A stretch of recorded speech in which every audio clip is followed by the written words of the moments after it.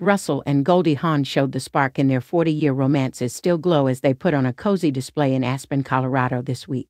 The 78-year-old Hollywood icon, who is mom to Kate Hudson, and her beau 72 shared a sweet kiss while out shopping. The First Wives Club actress bundled up in a plush white coat with bell sleeves and a high collar. She added a pair of skinny dark green snow pants and black snow boots with a furry cream-colored interior. Kurt, who kept warm in a brown coat, took hold of his longtime love's arm as they walked side by side. Hawn's shoulder-length golden blonde locks were worn down with bangs framing her face. At some moments she wore a black hat with a fuzzy pom-pom at the top. She flaunted a glossy wine-colored manicure and carried her belongings in a tan-colored tote bag. Kurt's jacket was layered over a red and black patterned shirt, and he added a pair of faded blue jeans. The look was rounded out with a pair of brown and black hiking boots. The Monarch Legacy of Monsters actor wore a narrow pair of black-rimmed eyeglasses. His neck-length white-gray hair was slicked back off his face and tucked behind his ears. The couple, who shared 37-year-old son Wyatt Russell, picked up items at clothing retailer Mavericks, which Russell carried in a large black shopping bag.